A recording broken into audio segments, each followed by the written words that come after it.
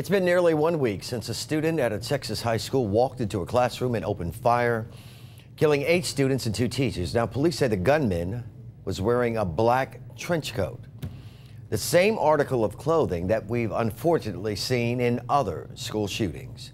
10 Investigates Jennifer Titus has learned whether or not that article of clothing is allowed in schools right here in the Bay Area.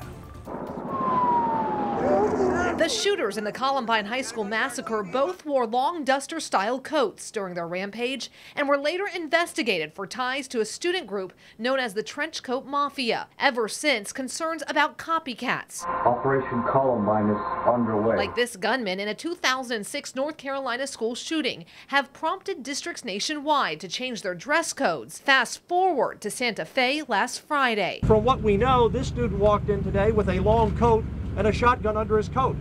It's 90 degrees. Several students say this was the coat the suspect wore. He posted it on his Facebook page. He always had this black trench coat. And that's against the district policy clearly spelled out in the school's handbook. Dozens of other schools in the Houston area also ban trench coats. Add that to the ones across the country that do. But when it comes to the Bay Area, 10 Investigates has learned that school districts from Polk County, Pinellas, Hillsborough, down to Manatee don't ban trench coats.